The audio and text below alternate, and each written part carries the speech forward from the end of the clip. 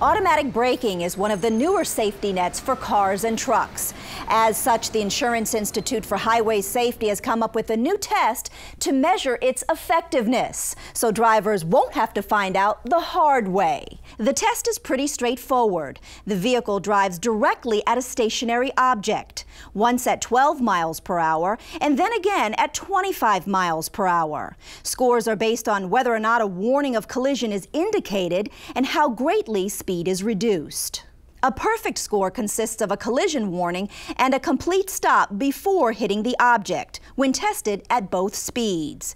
Vehicles that earned a superior rating by posting perfect scores were the 2015 BMW X5 and 5 Series, both of which have collision warning with braking function, the 2015 Hyundai Genesis with automatic emergency braking, and the 2014 Mercedes-Benz E-Class with pre-safe brake. But it wasn't only high-dollar imports that tested well. Also earning a superior rating were 4 GM cars, the 2014 Buick Regal, Cadillac CTS and XTS, and the Chevrolet Impala.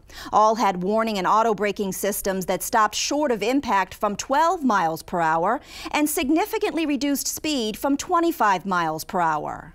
An advanced rating was earned by cars that warned of a collision and fully stopped from 12 miles per hour, but at 25 mph, they only moderately slowed down and still had a collision. For a basic rating, only a collision warning sounded with no slowing down before impact.